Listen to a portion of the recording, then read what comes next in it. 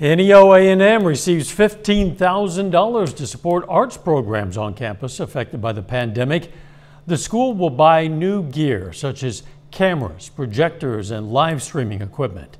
One notable purchase will be a sound system.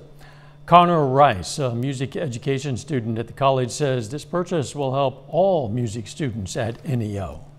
And one of the main ways that it will help us in band, I'm speaking from a band perspective, is brass. You can hear brass on a field pretty good. Trumpets, stuff like that. But the woodwinds, saxophones, clarinets, you can't really hear them. The grant will help showcase students who otherwise would not have the chance to shine.